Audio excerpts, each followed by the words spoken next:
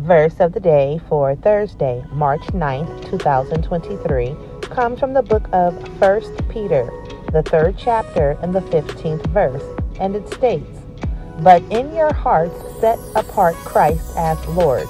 Always be prepared to give an answer to everyone who asks you to give the reason for the hope that you have. But do this with gentleness and respect." What are the thoughts on that? Having Jesus as our Lord does not mean we bulldoze over others with this crucial eternal reality. Gentleness and respect are the character traits of those who have Jesus as their Lord. After all, Jesus loved others enough to die for them. Jesus even asked God to forgive those who crucified and mocked him as he died.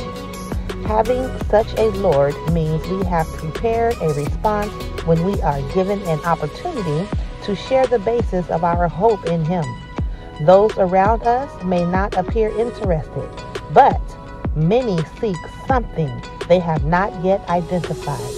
Let's be ready when their time is right to meet Jesus. Let us pray. Holy and gracious God, please give me the wisdom to see opportunities to share the love of Jesus with those around me. I especially ask you to help me be able to share Jesus with several of my friends. Father, please give me the gentleness to do this redemptively, showing them the same respect Jesus demonstrated with those to whom he ministered. In the name of the Savior, your Son, Jesus, I pray. Amen.